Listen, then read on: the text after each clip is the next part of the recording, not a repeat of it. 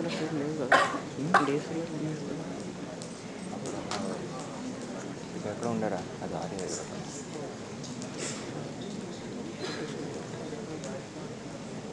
Club lecture. Then which is shooting there.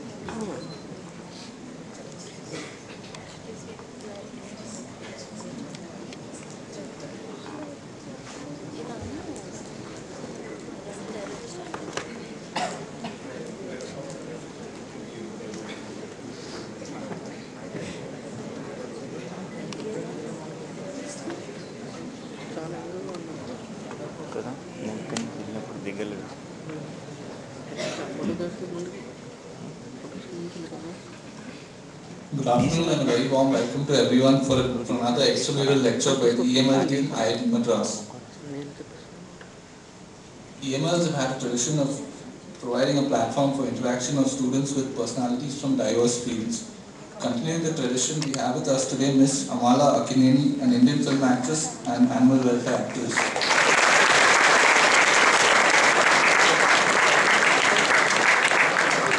Miss Amala has acted in Tamil, Telugu, Malayalam, Kannada and Hindi films.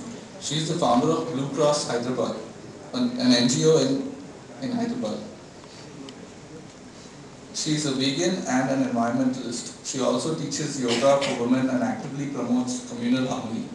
I would now like to call upon Nikhil Agarwal to welcome Ms. Amala with a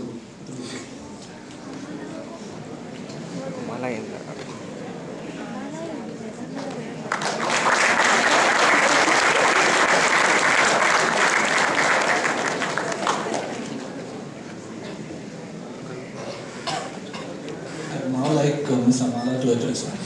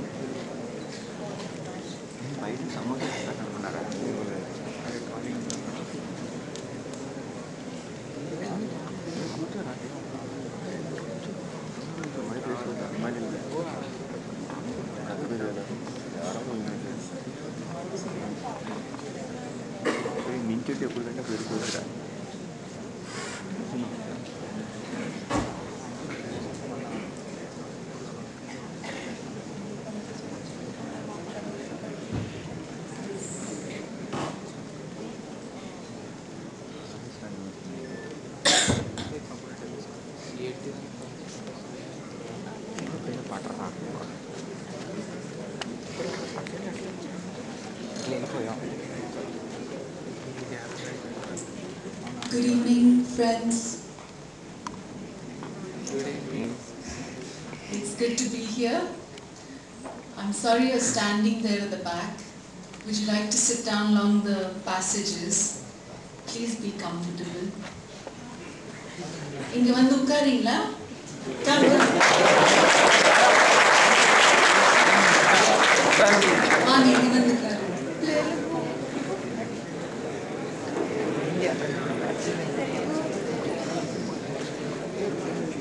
I'm not very tall, so I think I'm hidden behind here, but I'm sure you can see my face. Well, firstly, let me tell you how happy I am to be here and to be able to interact with all of you. I think IIT entrance exam is passed only by the cream of Indian students.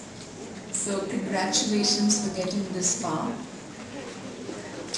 I'm very aware of how hard you must have worked, or how intelligent all of you are.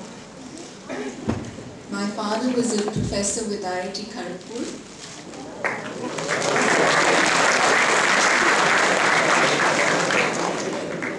He was a naval officer, and I think the Navy sent him on deputation to IIT Kharagpur to teach the naval architecture course. Shipbuilding, ship design and building. And that's where I was born. I was born in Bengal. I have an Irish mother and Bengali father.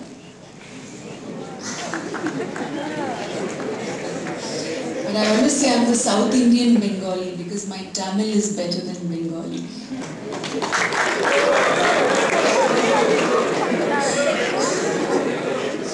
But interestingly, the name Amala in Bengali is actually Amola. So when the young man who was introducing me was saying Amala, it's okay because anyway Amala is a kind of a universal or all India name. So yeah, Amala, Amala, Amala, anything will do.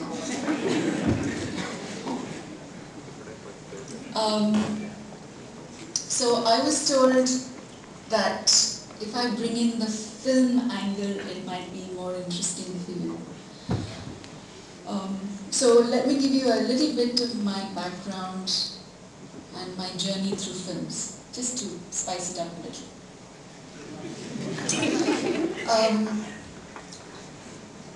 So Dad was in the Navy, and he would move every 6 years, 7 years. They'd be posted in different places. And he was posted in Visakhapatnam after Kharagpur, where he worked in the naval dockyard, and then went on to R&D, NSTL it's called. Who's heard of it? Visakhapatnam, NSTL, there you go. Yeah. So there the research and technology goes on, and he was there for about 14 years, during which time I moved to Chennai. And I moved to Chennai because I joined Kalakshetra. You've heard of Kalakshetra? Tirumur. Yeah, so I grew up there. And for the first time, I was exposed to vegetarian culture. Because up until then, you know, the Bengalis and the Irish, big meat eaters, it was a big surprise, and as an 8 or 9-year-old, I was saying, oh my goodness, you can actually live without eating animals. It was a big eye-opener for me, and it was wonderful. I experimented with vegetarianism, and I found it really suited me, because I was totally animal crazy. I mean, every street dog and street cat and you name it were my friends, and I had names for them all. I think I rescued my first injured creature, which was a crow. I think I rescued the crow when I was 6 years old. And lucky for me, my mom never said, dirty, don't bring it in. She never said stuff like that. She always gave me a little corner somewhere in the storeroom or in my bedroom and helped me clean up the little creature and get it back on its feet. And I remember calling, it was the year Enter the Dragon had released, so I called the crow Bruce Lee. But Bruce Lee didn't make it. He also died quite young. Yeah, so Kalakshetra was wonderful. It was, I spent 10 years there. I became a vegetarian there, and I became a hardcore animal activist, and I wouldn't let any of the boys in school kill the snakes, and I certainly wouldn't let anyone harm the stray dogs, and anytime one of them would chew up somebody's slipper, because we had to leave our slippers outside the classroom. It's the kind of very traditional cottages, you go in without your slippers. And the dogs would promptly go up and chew somebody's slippers, so they would scream across the campus, "Amala, your dog!" So I was quite notorious. I interacted with Rukmini Devi Arunde. I don't know if any of you have heard about her. She was the lady who started Kalakshetra. She was also a very fine dancer, and she was responsible for a renaissance of Indian arts and culture at that time, and made it very respectable and acceptable to practice dance or music. She was also the person who presented a report on cruelty to animals in Parliament. She was an MP, and she presented this report when Pandit Jawaharlal Nehru was Prime Minister, and it was 1958 at the time, and everyone was so moved. It was a time before Parliament threw tables and chairs at each other and shouted and screamed and had to be adjourned because of bad behavior. It was long before all those days, so they actually sat through her report and they were so deeply moved. The Prevention of Cruelty to Animals Act was passed in 1960 based on that report, and that is the very core of the animal welfare movement in India. So this is a lady whom I would listen to at assembly every day during college, whose views and whose visions, deeply influenced my thoughts and inspired me to look at the world differently. And when I was about 13, I was picked up from the students to be part of the troupe, the Kalakshetra dance troupe. It was a famous troupe. We travelled all over the world. And then there was constant clash between my dance director and my principal, who would argue about she's missing class, and my dance director would say, what better way to study than the University of Life? And well, that's how school and college got over. But in my final year, I realized that being a member of a troupe is very nice. It's wonderful. You see the world. You have a great team with you. You're constantly performing. It's very exciting, and you're learning new things. You're traveling to new cities, new places, new cultures. But it doesn't quite pay the bills. At least it didn't in those days.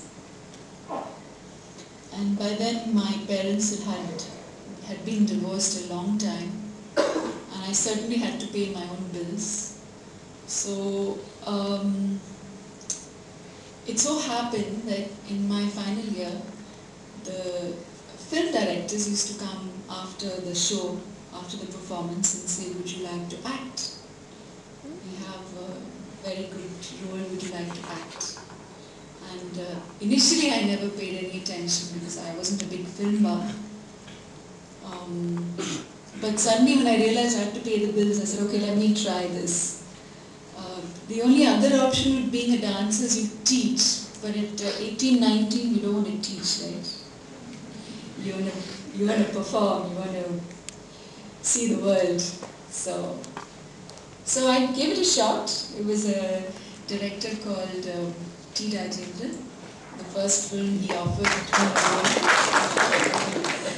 offered me a role as a classical dancer. And it was a completely new experience for me. During the shoot, I was learning all the time, and that film became a very big hit. So the day after that film became a hit, I was back to my normal life on my TVS 50, at the traffic light thinking, okay, I'm going to go for my next rehearsal. And suddenly I could hear voices at the traffic light. Amlada, Parada! And I thought, oh my God, now I gotta go sign my second film to buy a car. And that's literally why I signed my second film, because I realized I needed a car. But there was no looking back. And it was fabulous. It was so empowering. It was great work. I got to work with all the greats. I got to learn. I got to stand on my own 2 feet. I was famous. I was successful. I earned a lot of money. And then at some point I met Nagarjuna.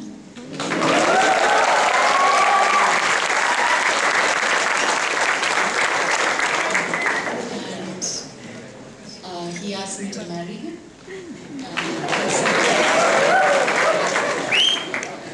I moved to Hyderabad.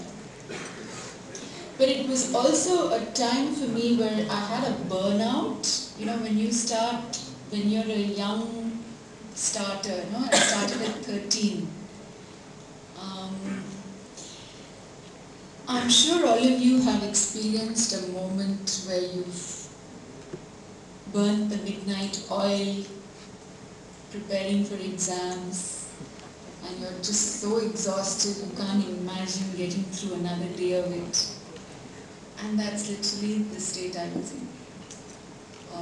Along with success, I think comes a huge demand on your time. I had worked 7 years, almost 365 days a year, 50 films, and in 5 different languages. I was learning new languages as well. And I was totally burnt out. So I decided to take a break. And lucky for me, I had a husband who didn't expect me to go to work the next morning. So he was fine with it. And I moved to Hyderabad with this huge hope that I was going to have a new life, I was going to find something different to do, I was going to take a break from films. So I know a lot of people go through burnout when you can't pace yourself, and I think when you start that young, you don't have the mental maturity also to pace yourself. Looking back now, I might have done it differently, but I think it was perfect at the time. That I quit films and I had the time to notice when I moved to Hyderabad that there were sick and injured animals lying everywhere. And the Amala from school woke up again, jumped out of her car and started rescuing all these animals. And within a month of moving to Hyderabad, my house was like a zoo. I had injured animals in every nook and corner. It was my house, right? And I had a buffalo with a broken hip in the garage. And Dad came back from shooting one evening and said, I think you need to get organized. And it was his idea that we start Blue Cross of Hyderabad, that we start a proper organization with a rescue service. God bless him. And he donated me my first ambulance. In those days, movie stars had to take their own vehicle. They didn't have the big caravans provided for them like they do now. So he had this outdoor tempo traveler, and he gifted that to me and said, here's your ambulance. So I stripped it down, much to everybody's horror. They thought I was mad. And I had it painted white, big blue ambulance written on it. And I shifted my home phone to the local veterinary hospital, which was run by the government. And I used every opportunity to talk about animal rescue and the number to call. So road accidents, disease, abandoned animals that were suffering on the road, unable to help themselves, with nobody to care. People started calling in. And today, it's been 21 years today. January we completed 21 years.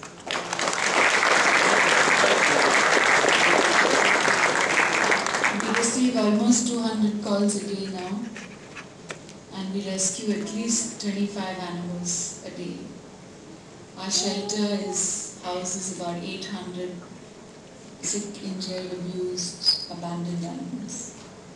We have 400 volunteers working with us, about 30 staff, including 3 vets. And I meet young people wherever I go, all wanting to learn, wanting to have answers. And it is simply wonderful. It hasn't been easy work. It's very hard work, but it's simply been wonderful. And that is my story.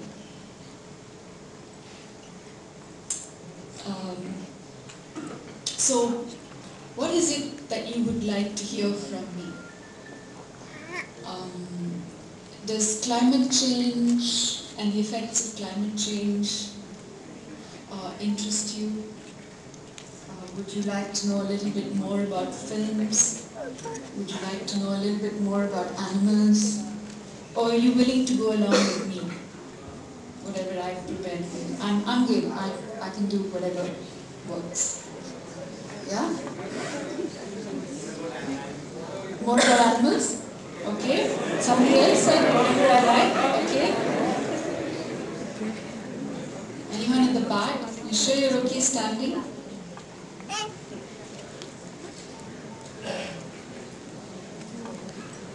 Alright, let me take you through a little bit of what I've prepared. You know, I've had a talk at IIT Hyderabad last week.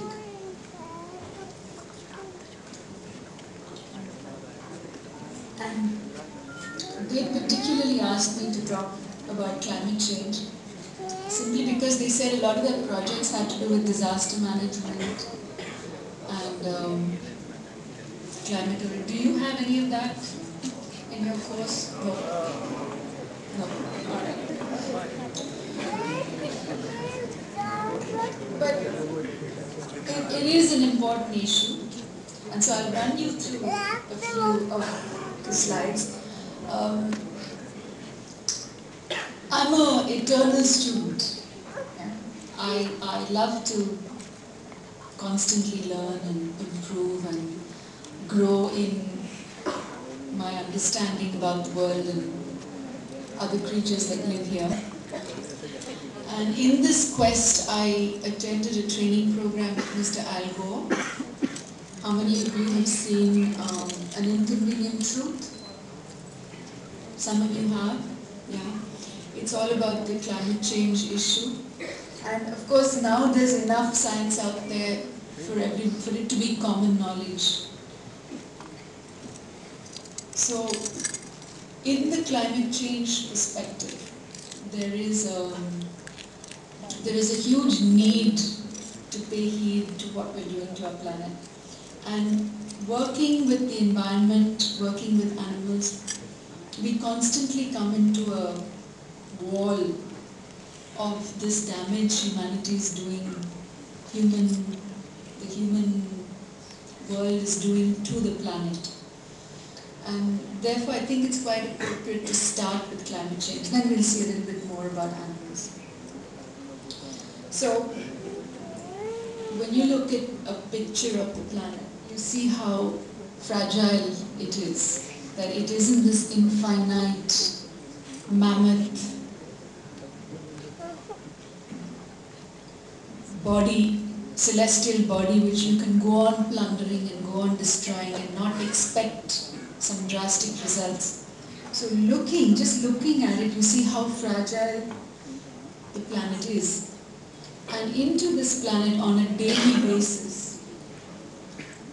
the amount of greenhouse gases being pumped into the atmosphere has led to what we are now looking at, climate change. And climate change is something that's affecting life on Earth, that's changing life on Earth, and it's not just getting hotter, but it's about huge and permanent changes. So let's just look at what are those changes. So if you look at this graph, you have the blue line and then you have the white line.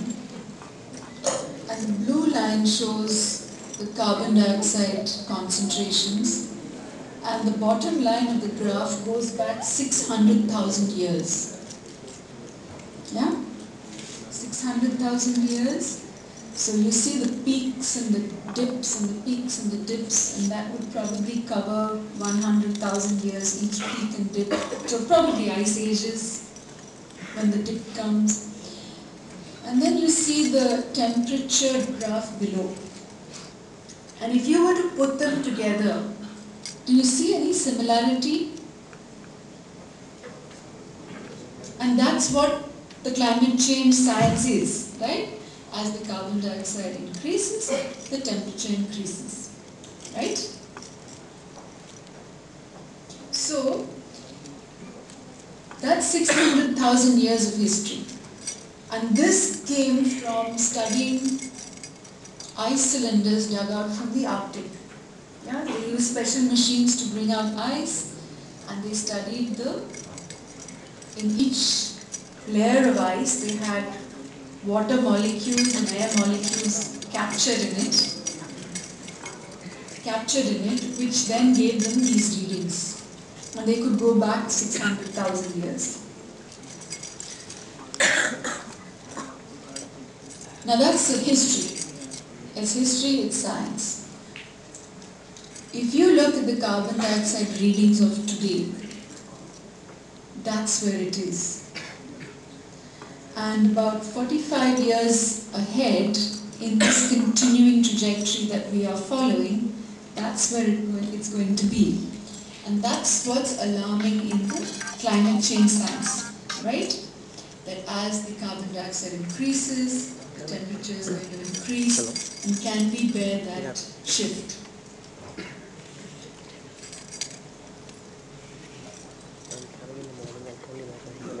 So compared to 600,000 years, this is a disturbing truth.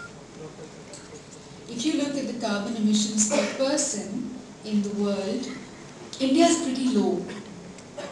It's way down. But multiplied into our population, it makes up for everything else. And then just as the 19 or 20-year-old Amala on the TVS 50 went out aspiring to buy a car, I'm sure every Indian who's riding a two-wheeler is aspiring to get a car. So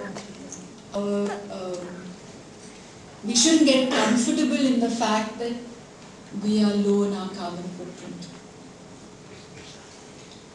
So what does the rise in temperature means? It means it's going to affect the water cycle all over the planet, right? So there's going to be a lot of glacier melting. There's going to be huge amounts of moisture into the atmosphere through evaporation. It means desertification in a lot of places. It means torrential rainfall in other places. The new technology for reading weather predictions due to climate change tell us, the satellite readings say that there are rivers in the atmosphere just waiting, rivers of moisture in the atmosphere just waiting to come down as rainfall because of this high temperature, so much moisture being evaporated. And where these rivers of moisture are going to come down, nobody can predict because it hasn't happened before. And that's why you have torrential rainfall in Mumbai, or you have torrential rainfall in a place where, and the entire year's precipitation comes in like 2 days. And this is what the climate change catastrophes are about. If you look at India, you have the Himalayas, which is the source of water.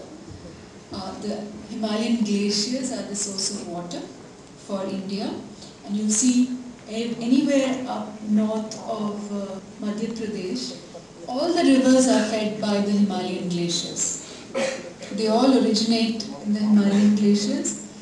And so with the melting of Himalayas over time, it means there will be tremendous flooding along these rivers, followed by permanent drought. Right? So these rivers will dry up. If Himalayas melts, that means there won't be any water in the north. And coming to the south, we have rain-fed rivers. And if the rain patterns change, then these rivers will also be very unpredictable as water source. The Earth's cooling system is in danger. As hot air rises, we all know hot air rises above the equator, and it creates a kind of a vacuum for cool air to pass in, and then this air moves to the poles, the two poles, where around the ice peaks and ice caps it cools down and sinks, and then travels back to the equator, and this gives it the Earth's natural cooling system. And the same thing with the sea currents. Hot water rises up along the equator, rushes to the poles, it cools, it sinks, it comes back. You have the whole Earth's natural cooling system functioning. When the ice caps melt, we're going to be lacking a cooling system. And then 1 degree increase in the equator with nothing to cool it down means a huge increase in temperature, and unpredicted what Earth's temperatures will be. There's a law that you can't work when it hits 50 degrees. So we have we're already 45 degrees in Hyderabad every summer, and we didn't have winter this year. Hyderabad has a winter every year. This year we didn't have a winter. So you can say that, okay, this is something that happens, it's natural, there are natural causes, it's happened before, it's going to happen. This is, the Earth goes through this. And it's true, the Earth does go through this. But what does it mean to us? It means a lot of deaths in the summer, huge amounts of loss of life as well as property due to unpredicted rainfall. Changes in crop patterns because desertification, our staple diet is paddy, so we'll have to shift to other crops that grow in arid climates. This is what's happening to most of the paddy fields. And new diseases, new vectors of disease because they can survive in warmer climate. The maps of the world will be redrawn. In AP alone, if the ice caps melt at the rate they're melting now, they're expecting 5 meters raise in the next 50 years. 5 meters raise means 6 million people homeless. And so, along with the natural disasters come a lot of climate refugees. Is it happening? Yes, it is. The glaciers are melting. So what's making it happen, which is different to what's happened before? The fact is that it's a collision of many different factors. You've got, never before have we been so many of us on the planet. So that's one critical factor. And then, never before have we had such advanced science and technology. So, what would mean, say the cycle of a carbon molecule in the past would have been 1 million years or 2 million years, and today it's like it could be 1 year, simply because we're drilling, we have equipment to drill into fossil fuels that have never been tapped for millions of years, and we drill and we empty out the oil well, and then we ship it to a city where it's then burnt up by a car, So you see, in 1 year, what was taking a few million years before, it's happening much faster. And this is what's propelling this climate change, unlike anything else before. Let's look at the population explosion. So I'm not just here to tell you the dangers, right? We're here to look at what are the solutions. And I have sons who are probably your age. And my concern as a mom is always what world are we leaving our sons and daughters behind? And my first instinct is always an apology, that we didn't know enough and we didn't do enough.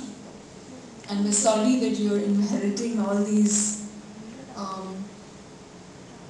problems. And the world that I grew up in is very, very different to the world you have today. But there are things that we are doing to solve the problem, and there are things that we can share with you that if you do too, that we can adapt. So one of the main factors is, of course, the population growth, right?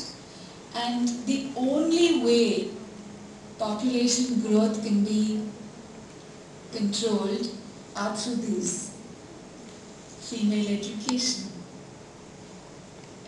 The fact that every girl child deserves an education, deserves her empowerment, where she stands up and has her own financial capacity. That wherever a country has been able to achieve 100% of that, the population growth has not only stabilized but has also declined, which goes to prove that no woman wants to be a baby-making machine. And sadly, in India today, it's only the last couple of years that the right to education has come. So any of you volunteering with an NGO working for the girl child, congratulations. If you haven't yet considered, I request you to consider, and let's get 100% girl child education in our country. And another is, of course, healthcare. That while many women have several babies simply because they're not sure which one is going to survive. Can you imagine a mother not sure which of her babies will survive because she doesn't have access to healthcare? So healthcare is another area where India really needs to provide to prevent the population growth. If we look at political will, which is another very important factor of climate change mitigation, this is a slide of the Dominican Republic and Haiti. We know what Haiti went through, no? Terrible natural disasters. And that's the political will. You can clearly see on one side they have strong environmental laws and on the other they don't. And who was victim? The environmental laws simply protected the land from those kind of catastrophes. But the sad thing is the planet is so fragile that even if you're the neighbor, you will suffer, right? It's going to affect everyone.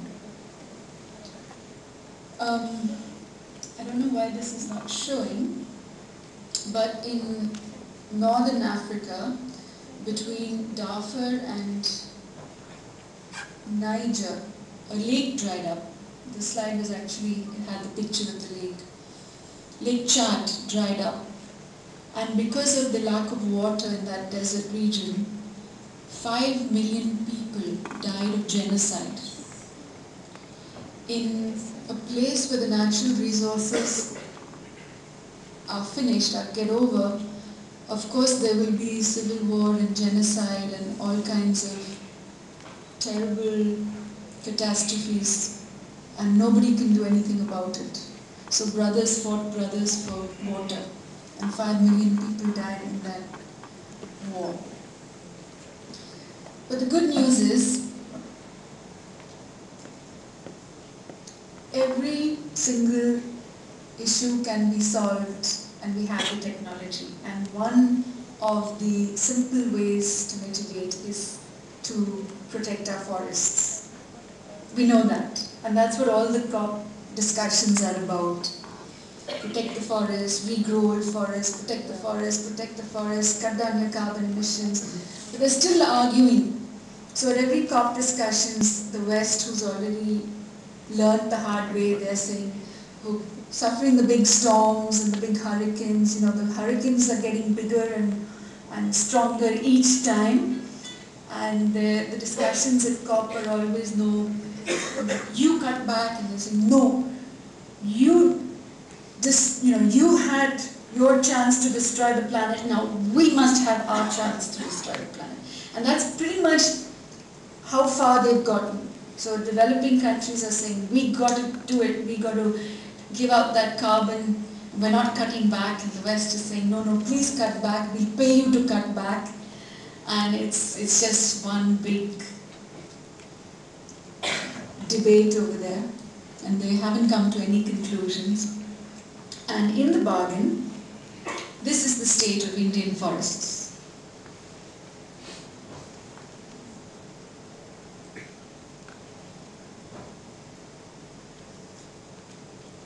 And this is the state of Indian wildlife. And we've got just about 1,000 or 1,100 tigers left. Tigers being the cornerstone of our forest. That so many hundreds of species depend on them. The forest itself depends on the tiger for protection. You won't have a protection force in the forest unless there's a tiger. If there's no tiger, God help the rest of the animals. Because the government only provides protection if there's a tiger around there.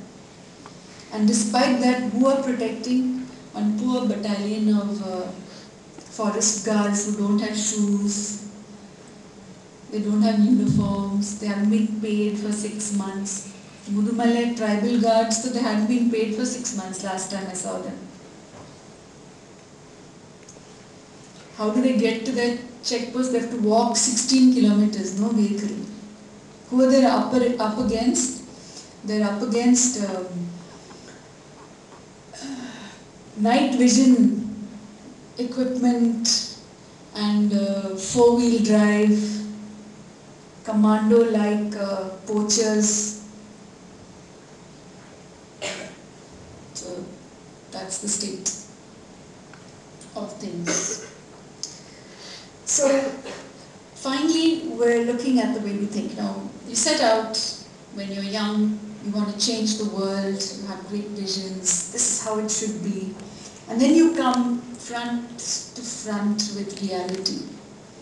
And it can be very frustrating, it can be very disappointing, it can be make you very angry. I remember I was such an angry young woman. I was angry because the world wasn't like the way all my teachers and my professors and all the grown-ups had promised me the world is like this. And then when I realized, oh my God, it's not like that, I was angry at myself, I was angry with the world. And then of course I learned to channel that into social work, and I learned to channel to work for a cause instead of just being angry all the time. And to change the way people think, it's not easy, yeah? And any kind of social change starts with the training to do that is a 2-year MS social work course, which is taught MSc social work, yeah? The training is basically how do you change a mindset, how do you get a community to look at things differently, But interestingly, that change, as Gandhiji said, begins with me, right? So, first of all, you need to change. You need to do it differently. You need to think differently. You need to be willing to go out there and do it differently before you can inspire anyone else to do it. And just to So we're in this planet, we're cooking ourselves, we're doing it, and we say, no, they should reduce the carbon emissions, they should reduce the carbon emissions, you do, you do, you do, you do, you do. So just to illustrate what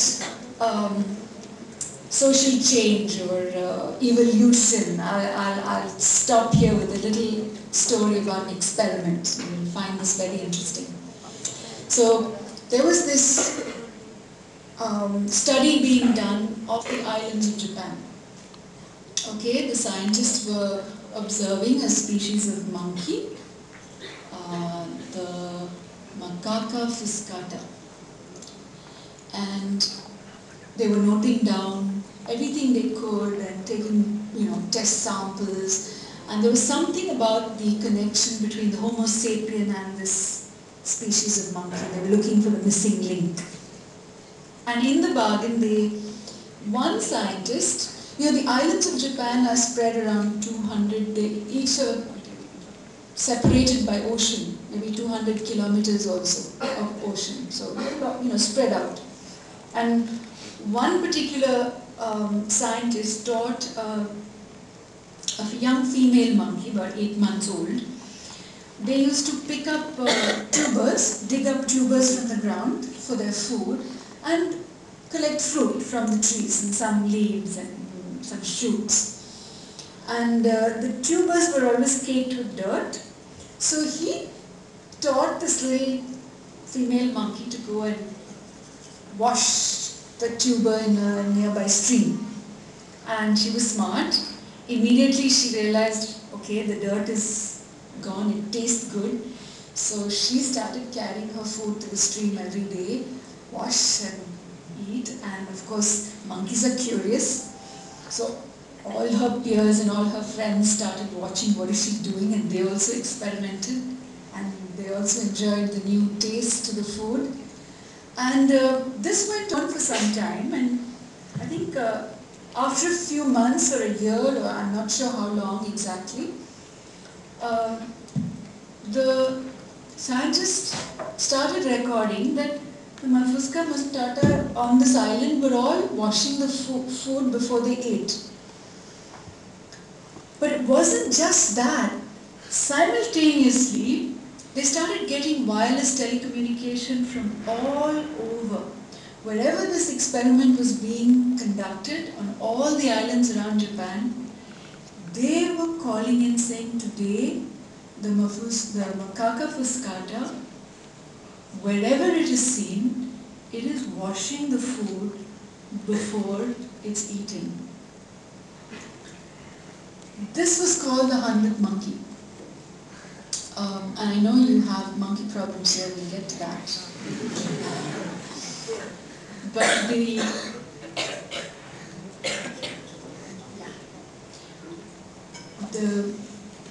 the interesting thing was, they recorded that when enough members of the species begins to behave in a certain manner, and their numbers reach the critical mass for that species, then the change happens. So when I said the change begins with you, it means enough of us have to start experimenting with a new way to treat our earth, to treat our fellow creatures, and it's only when our numbers reach the critical mass that the change will happen. It's not going to happen with laws, it's not going to happen with fights and battles and wars. It's going to happen with each individual waking up. So, I'm going to wrap it up really soon. The fresh water in the world is limited.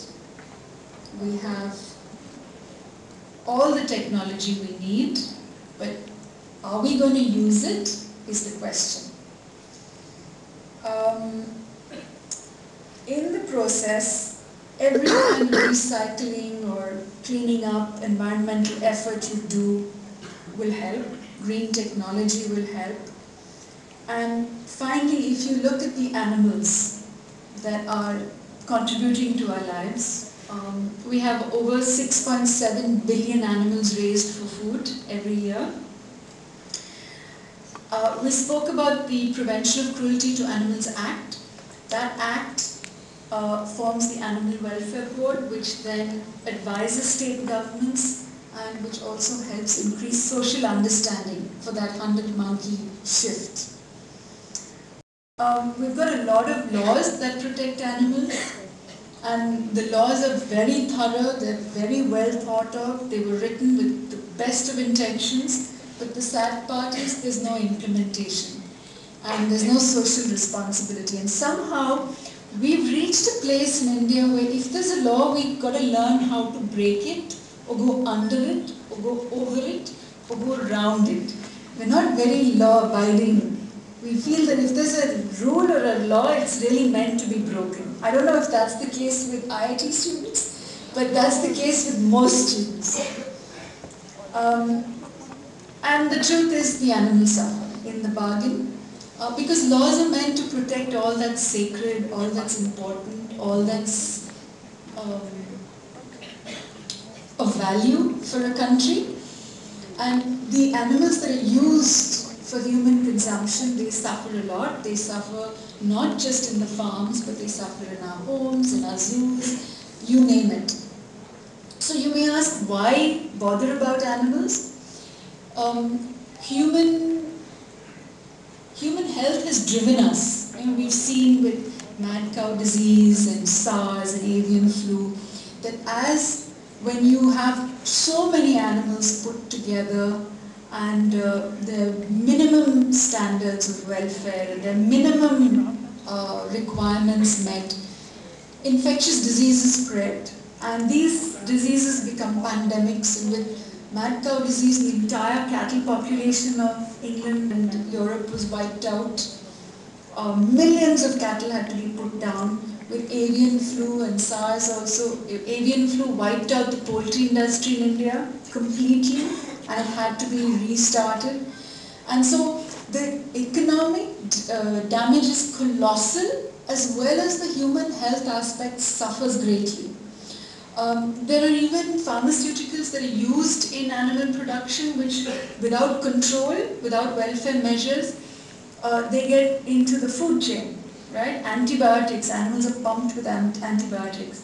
And then of course all this outflow goes into the ground and then pollutes the groundwater for the human community. And I will not stop. I can go on for the next hour telling you what damage is being done. And these are serious concerns, and that's why Government of India has brought in compulsory, the whole world has compulsory animal welfare measures, but now even Government of India is looking at very stringent animal welfare measures. So, because animals are sentient beings, they deserve freedom from cruelty, and the Constitution, Indian laws assure that and demand that, and every law is so beautifully written that every act of cruelty is punishable, but because the animal can't speak, it goes unchecked, and because the fines were written in 1960, they seem very small now, so they'll throw the money at your face and go away. But they're looking at revising the laws. If Parliament goes through one day without fighting and throwing chairs and tables at each other, at least the women protection laws will be passed, and then maybe the animal protection laws will follow. But somewhere we hope the 100th monkey will happen. So the laws are very good, and we've got lots of laws. I've already told you about the Blue Cross.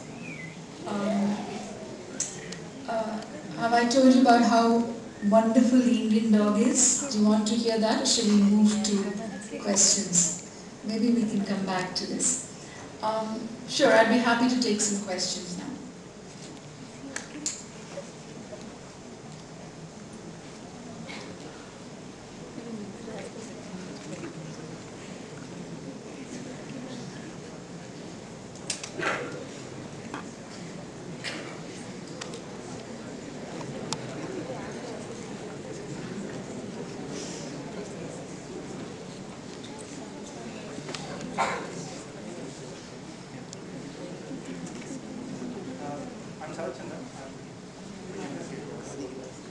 Am I audible?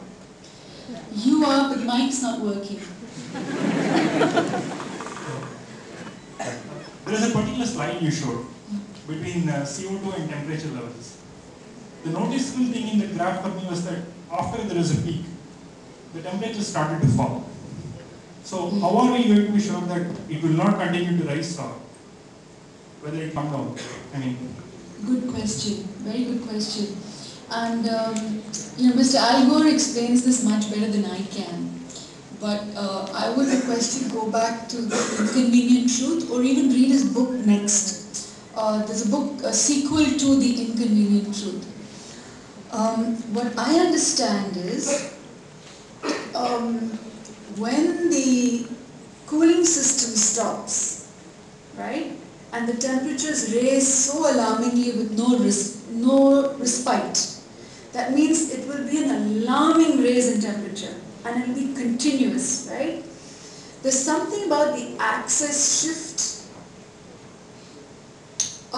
which starts an ice age. Now, how that happens, I'm not an IIT student to explain, but that's how they say the ice ages happened. You know, the mammoth, a big mammoth, was standing there in this grassland eating grasses, and suddenly the earth froze. And millions of years later, when they dug up in Siberia and found the mammoth in the ice, they found undigested grasses in the stomach, which means the freezing happened pretty much instantaneously. It didn't give the food time to rot or to decay. It didn't even give the stomach time to digest the food. So these are very alarming things, and we don't know enough to predict. And the thing about climate change is it's not predictable because we don't have the measures or the equipment to predict it. So the only understanding is when the temperatures peak, there will be a drop, but that means there will be a severe drop. And these kind of changes, living beings are not equipped to handle. So they call climate scientists doomsday predictors, and that's why we don't go there. We don't want to be doomsday predictors, but that's what the information is showing. Like I said, I don't explain it well enough, so my suggestion is just read Al Gore's work and you will find, or Dr. Pachauri's work, and you'll find the answers. May I ask a question? Please. What do you say about non-vegetarian food? Good question. Thanks for asking that. I'll just continue with a few of the slides because that was what was next on the presentation, but I could see a lot of you squirming with all this serious stuff coming at you, and so I wanted to just let you relax a bit. The factory farming of animals for food. In the past, there were grasslands where the animals were grazed, or backyard farming, or community raised their animals, and that was sufficient. But things have changed because of the large population and the huge amounts of food required. It's switched to factory farming, and factory farming means large numbers of animals, cramped spaces, feed, stall feeding, huge amounts of antibiotics because there's so much disease rampant and it spreads so fast. Pump them up with hormones because you've got to deliver the goods quickly, you've got to grow fast. And so this is pretty much how farming is done. Yeah? Whether it's the eggs you eat, or the meat you eat, or the fish you eat, it's all, that's how it's raised. And while the COP discussions are about protecting the forests, forests are being deforested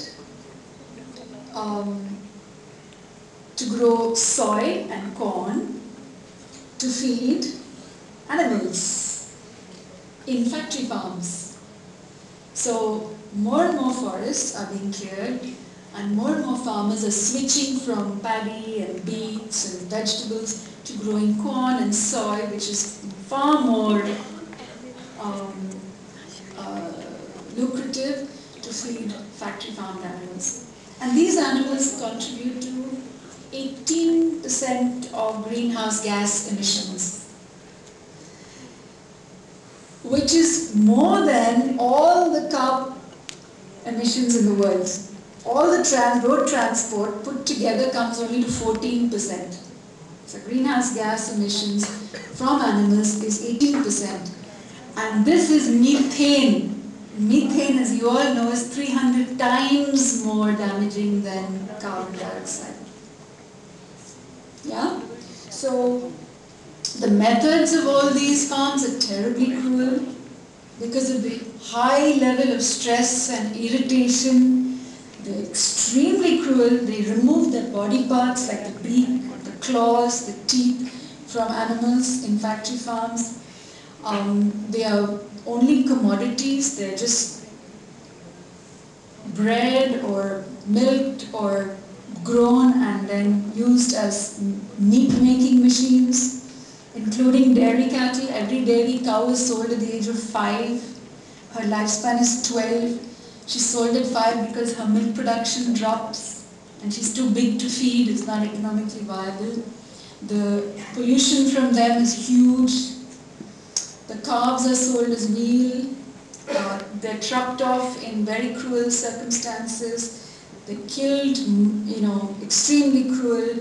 If you look at a Kerala video now that's gone viral on YouTube, you'll see how they slaughter them in the slaughterhouse. There's so much we can do, but definitely the one thing we can do is reduce our carbon footprint. Now, the animal rights movement is based on a lot of thinkers and visionaries who see long-term solutions, who look at the 100 monkey. What are we creating for the future? If these are the practices and these are the cruelties and these are the damages we're causing, maybe we should start practicing something different. And there's lots of literature out there if you want to read, because I'm not going to take today about philosophizing on why. So go out there and pick up a book and explore what these thinkers are seeing. This is one amazing book. So the word humane, and this is where I'll answer the question that was asked. The word humane may be new to you. If it's not, you already are aware. It's humane means doing it the way that's better for the animal. Better for the human, better for the animal. So in the picture you see the hen with her chicks. Now this is humane farming. It's backyard farming. She has a natural life. She has fresh air. She has, she's not trapped in a little cage which she has to share with 10 others for all her life. This is humane, and they say that this will solve world hunger problems and it will solve world health problems, because along with the global increase in dairy production, in meat production, rapidly, 10 years ago it was 1.6 billion, now it's like 6.7 billion. Yeah? So with the rapid growth of all these foods, there's also been witnessed a rapid increase in health problems like diabetes, obesity, heart disease, you name it. And even in India, there's a 20% growth in childhood obesity, which we never saw before. Of course, the poor kids don't have playgrounds. You're very fortunate to have lovely grounds here to go play cricket and stuff on your time off, but many of the kids don't have places to go play. And so, looking at all of it, there are solutions, and the first is, of course, to reduce your carbon footprint big time. Long story short, a vegetarian diet is definitely healthier for you, healthier for the planet, and certainly healthier for the animals. Any other questions? I promise I won't make such long answers. No? Hi, we know you're a complete vegan, but just curious, in your day-to-day life as an environmentalist, what are the little things that you incorporate towards the environment? Very good question. You can start with, I start with my kitchen. I have a kamba in my kitchen. You've heard of a kamba? Who's heard of a kamba? No? Okay, it's a little contraption, again made by she's from IIT Ahmedabad.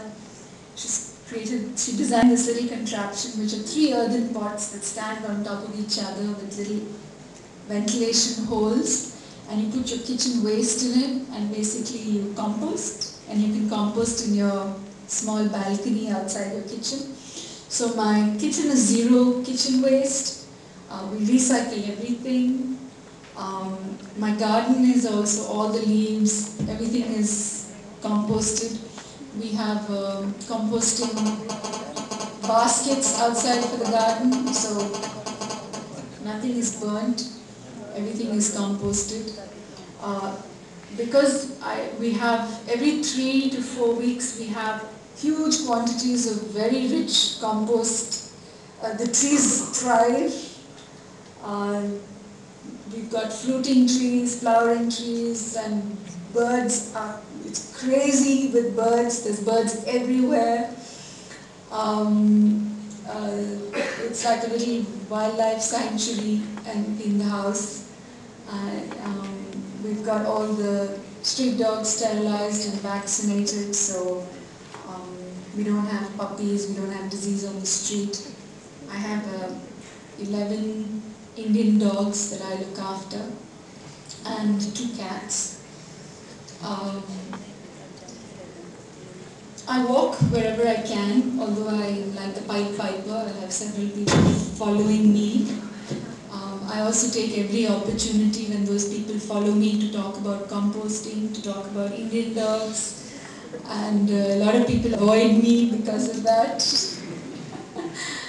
But I take every opportunity to discuss this in the community I live.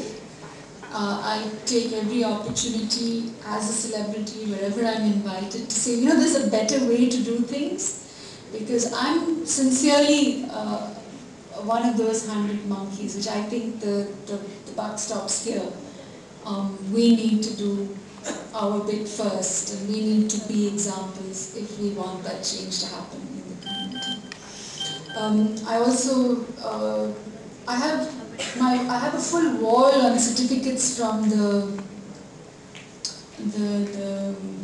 e-waste recycling people, that I'm a conscientious citizen, from my used batteries to all my e-waste. I give them a call once in 6 months and they send the vehicle to take away all the e-waste, and we don't throw it into the garbage.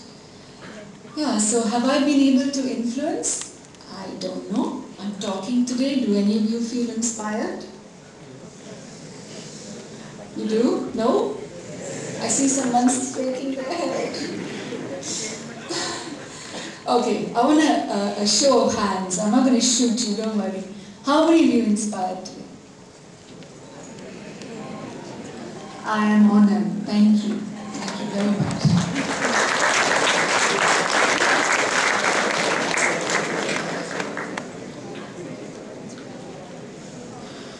Hello, ma'am.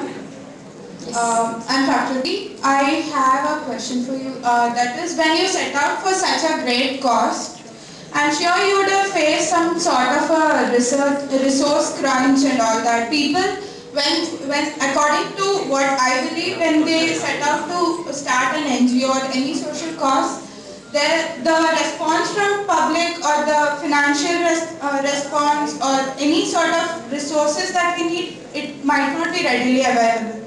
Did you face, what are the problems that you faced 20 years ago about, and how did you overcome it?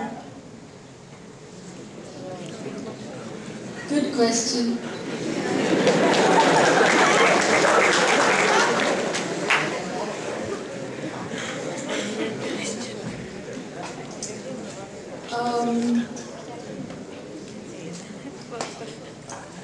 Doing things were definitely much easier for me, because because I've been an actress and that I had already satisfied all my financial needs before I started doing all this. And I do believe that a human being must do that first.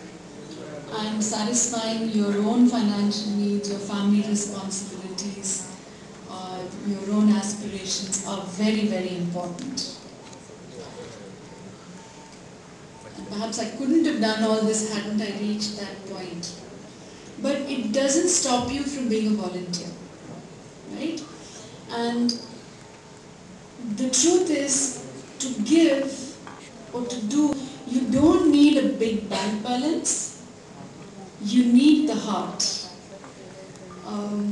I have seen mothers bring their kids. A little boy came with his mother one day. I was working at my shelter. She comes with the kid.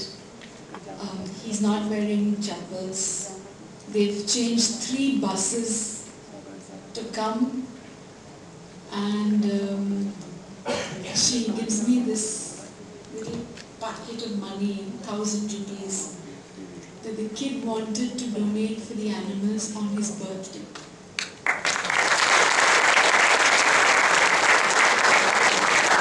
That was like 1 crore of rupees somebody giving me. Because it's the capacity you have that you give. And I think that's the seed every mom, I saluted that mother. What a wonderful mother she must be to have inculcated that thought in her son. So yes, 1 year into animal welfare, I was totally broke. I had spent everything I had in my bank account, and till date my bank account is usually 0. And the joke is always, she gets any money, the first thing the checks will go out to different organizations. I support some 16 different organizations. And they vary, not just animals. I feel money comes only to be given. I have a blessed life. I have Nagarjuna to take care of me.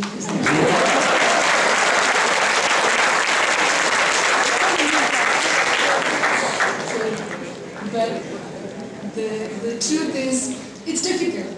It means a lot of sacrifice. I mean, that little boy to give 1,000 rupees on his birthday was a huge sacrifice.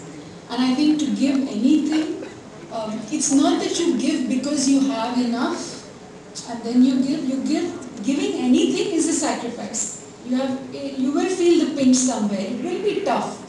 People will say, what are you wasting your time? People will give you their own funda. Everybody has an opinion. Everybody has a grouse. Everybody has a piece of advice, especially in India. And yeah, it happens. But the point is, you keep the focus and you do what you can. And when you can do what you can in a attitude of sincerity and well-meaningness and informed passion, then people will join you. Good people will come. We had a gentleman bring a puppy to our center. She had gone on all the rounds of so many different veterinary hospitals, and the treatment hadn't worked, and she was dying. And one doctor at the end told her, take it to Blue Cross, it will die there. And they brought it to Blue Cross of Hyderabad, and we nursed it back to health, and we were so sad the kind of treatment that was there. She was 16 injections in one day. Anyway, we nursed her back to health, and we were happy to see her go back home. That gentleman donated us 1 crore of rupees.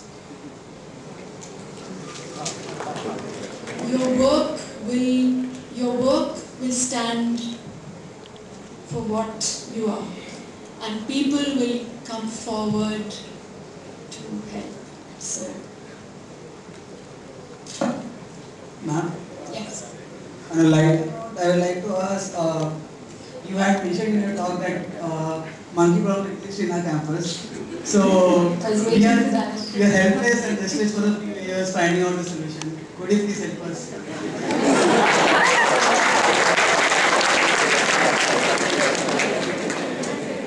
Nicely put. Did you know that this campus was a national forest?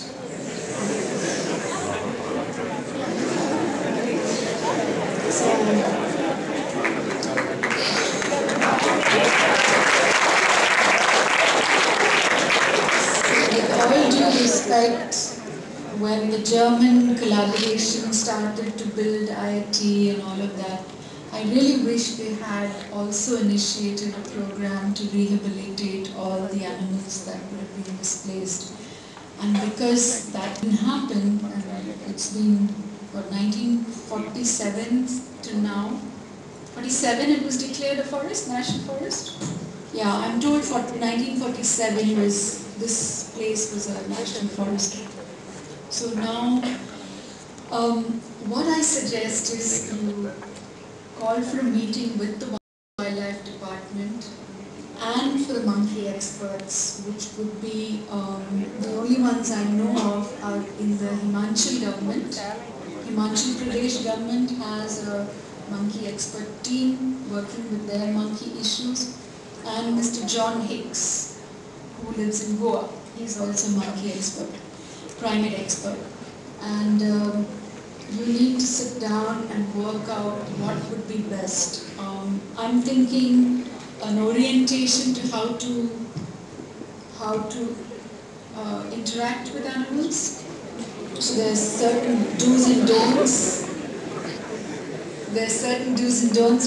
You know, we go to schools with a very nice education program because most kids are afraid of animals. They're afraid, and a lot of the poorest schools, the kids have had some bad experience, and we say, so have you ever been, who's afraid of dogs? And 50% of the class will put their hands up.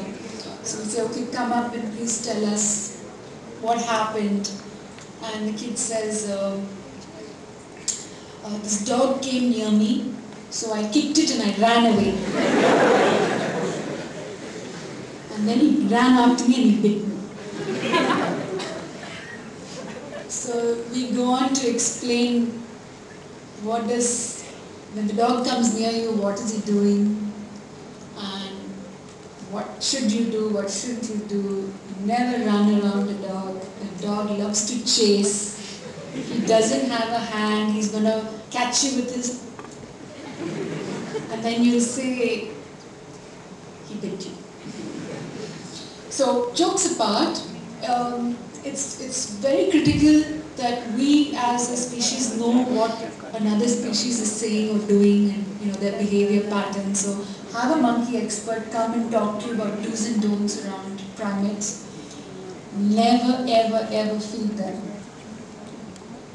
Feeding them is an invitation to come stay with you.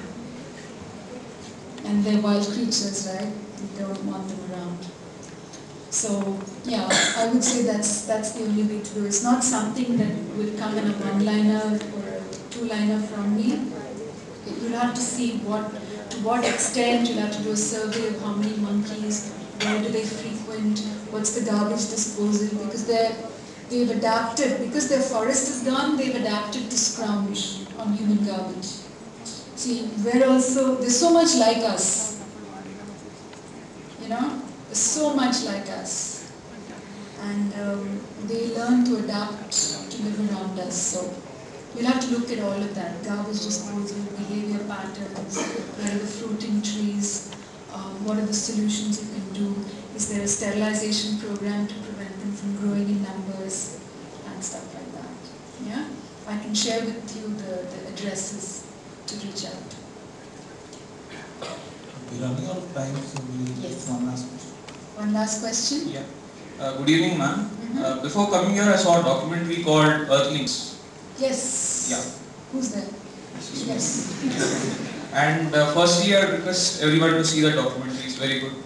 Secondly, I want to ask you, how hard was it to to go to being a vegan from being a vegetarian, because that's more difficult.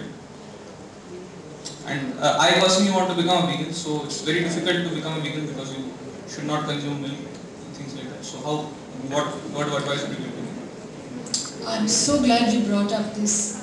Earthlings is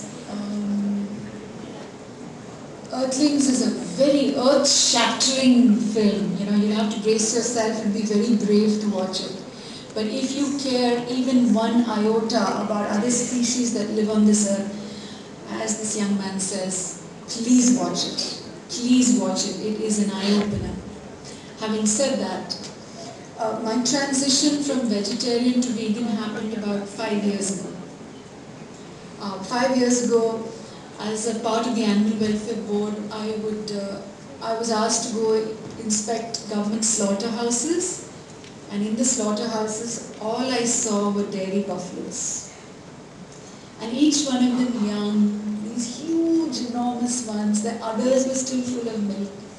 You could see that their calves must have just been snatched from them. And the look on their eyes was like, I shouldn't be here. I just one look at those animals and I said, oh my God, I call myself an animal welfare activist. I'm working for animals. I don't want to eat them. And here am I, because of my addiction to milk, this creature is going through this cycle of suffering all because of me. That's a long story, but I went home and I just went cold turkey. And every time I had any change, any dietary change, and I remember even when I became vegetarian from non-vegetarian, the first month is tough. The first month is difficult because your body is used to a certain nourishment and it craves. So the first month of cravings were there and it's annoying. And you just have to calmly go through it. And what helped me always was the image of that animal in my mind. That look on her face where she's trying to tell me, I shouldn't be here. Can you do something to help me? I shouldn't be here. My calf is there somewhere. Can you help me find my calf? And that's the image I had in my mind, and I held on to it for that 1 month. And 1 month passed and the craving left. Completely. I was over it. And today I can walk past the works and I can only smell that buffalo. When you bring something with dairy to me, I said, where's the cow? Where's the buffalo? I can smell her, For me, the association is like that. But what helped me also was to attend a workshop called Peas versus Pills. It's run by a lady called Nandita Shah, and her organization is Sharan, www.sharan.org. You look up and see where her workshops are. It's a one-day workshop. And she starts with a beautiful breakfast spread of vegan food. Amazing food. And you eat that and you say, hey, I can do this. And then you go through the morning of learning recipes and cooking for yourself and what are the things in the market that are vegan. And then you have this lovely lunch with a great spread of vegan food and you say, oh, yummy, I want to do this. And then by the afternoon she goes through the cruelties as well, and it just reestablishes the fact that yes, I'm going to do this. So that's how I do it. And I hope you can do it too. Good luck with that. Excuse me, Yes. one last question for you. Oh, one more, last question. Okay. There are many people in the institute who are very deeply passionate of choosing filmmaking, films as a career. So what is your suggestion? Wonderful. I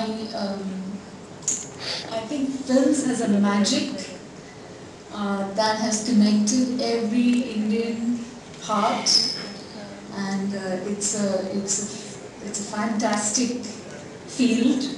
You make dreams come true. You create illusions. I think the most disillusioning thing of a movie buff is to actually go see how the film was shot. Any of you seen Life of Pi? You know there was no tiger, right? The whole thing was done in a little set, right? A little set was all digitally done. But coming to the filmmaking part of it, what do I say to young aspiring filmmakers? I would say go learn, go study it. That once you've finished here and you truly want to explore a filmmaking career, go do another degree in filmmaking. The courses are out there. Don't go rushing into it. Go do a training, because it is a very professional field. And in that professional field, you will get an entry in only if you have the tools. And the tools are being taught today. The institutes in India, my family, ourselves, we started Annapurna International School for Film and Media, which is a non-profit filmmaking school. We have from short courses to a 4-year degree program. So look at the website. There's the Pune Film Institute. There's there are other. Our institute is tied up with Chapman University in the United States, which is one of the best filmmaking colleges in the United States. There are film colleges everywhere. But do a course. Start with a short course so that you can find out whether this is really what you're aspiring for. Do you have it in you to do this? And because it's very different to what the final product is, what the audience see. The final product is not what the filmmaker sees. The filmmaker has to do all the 2 years of labor before that. As every good film has at least 2 to 3 years of hard work that's gone into making it. My older son finished his degree and then did a short course and then got into films. My younger son is doing a long course. He's doing his graduation in films. They're all aspiring to do films. I know there is a certain fascination to make good cinema, and it is very exciting. There's a huge future. Although the industry, the big films, there are very few people who make those big films. And those teams are very tight, you have to have the best, the best, the best, the best. The newcomer may not get a break in there. But you've got the smaller films, you've got television. Today, television has a much higher growth than films, than cinema. You've got all the social media and internet and YouTube films which are growing on a 300% growth. So there are a lot of different avenues you can explore once you've got the skills and you know the skills, to then showcase how good you are to the actual film producers. Because you've got to sell your idea to a filmmaker, right? A filmmaker needs a producer who will then raise the money to make the film. So you've got to sell your idea to that person that you are good at what you do and you have it in you to make that film. And marketing yourself is really about the professional world. So get your skills, learn to market yourself, do enough small work that you can afford to do. Don't wait for the big break, and then you'll be able to convince somebody that you're going to make this fabulous film, and good luck with that.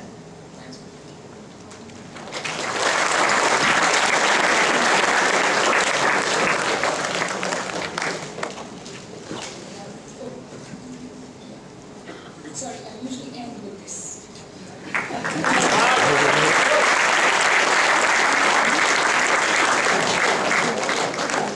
Thank you, ma'am, for sharing your views with us. As a token of our appreciation, I'd like to call Professor Satyanarayana to present a memento.